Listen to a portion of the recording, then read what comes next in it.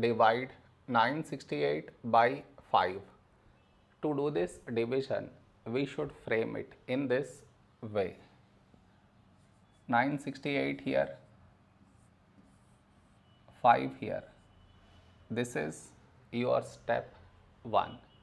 Next, here we have 9, here 5. A number close to 9 in 5 table is 5 ones 5.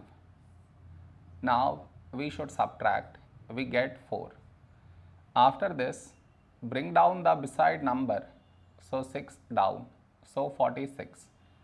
A number close to 46 in 5 table is 5 nines 45. Now we subtract, we get 1. After this, bring down the beside number, so 8 down, so 18. A number close to 18 in 5 table is 5 threes 15. Now we subtract, we get 3. No more numbers to bring it down, so we stop here.